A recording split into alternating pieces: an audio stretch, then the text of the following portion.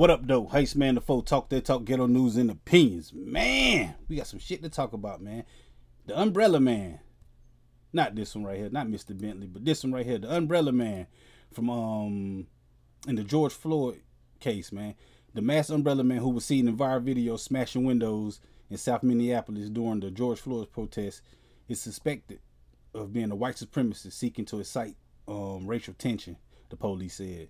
They say he a white supremacist and he has been identified, but no charges has been filed on this dude right here, man. I think that's that's dope, man, that they actually coming out and saying that the dude a white supremacist and he's trying to incite riots, because they try to not hold people accountable for shit and they try to push it under the you know, under the rug and shit, try to sweep it under the rug. But I think it's pretty dope that they came out and said that in fact he is a white supremacist or whatever, and he was trying to incite riots, man. But they found him, they got him, but they ain't pressed no charges on him yet, man. That's what they saying.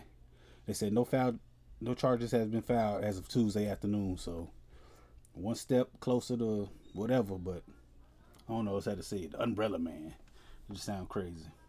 Anyway, you can get stories like this and more every Friday right here on this channel, man. I go live with Talk That Talk at 9 p.m., man.